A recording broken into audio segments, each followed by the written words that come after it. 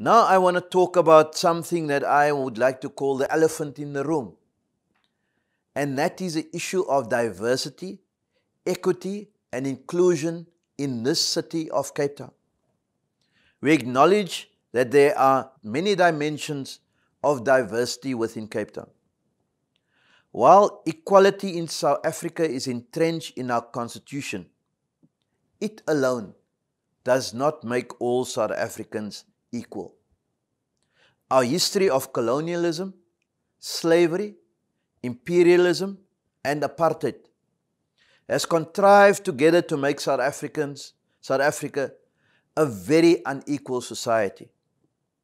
The legacy of our unequal and racist past is present in the structural inequalities of our everyday lives and the continued disenfranchisement of the poor and the ongoing destabilization of the middle class, particularly in Cape Town. Our current history is one in which governments have served the interests of certain individuals over the interests of the country and have used the benefit of having seats in parliament and councils to advance their own interests over the interests of the people of this country and this constitution. The CA1st movement, like the South African Human Rights Commission, is concerned with the eradication of inequality and unfair discrimination, particularly based on race, gender, sex, disability and sexual orientation. And our communication, decisions and actions are guided by this understanding of equality as an aspiration that we must work towards.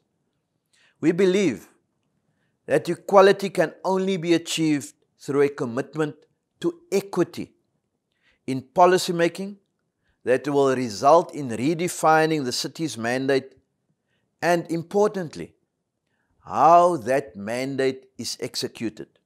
Equity is about accepting the principle that all Cape Townians, regardless of their varied dimensions of difference, should be able to access opportunities for them to realize their full potential as individuals and communities. A commitment to equity in local government is recognition that people who are economically, politically, and historically disenfranchised do not have the same access to opportunity as people who are or were not. A commitment to equity is about giving individuals and communities a hands up to achieve equality. The CA1st movement is committed to equity in thought, in word, and indeed in local government. Inclusion is about doing all that we can to ensure that all dimensions of diversity can participate in defining what it means to have a city that truly works for all. Inclusion in local government is about making sure that the people of Cape Town have a say in what the city should be doing for them today and in the future. Besides dealing with diversity through equity and inclusion, it also makes economic sense to create the conditions for all citizens to reach their full potential, because the growth and development of the city will benefit from citizens that function at their full potential.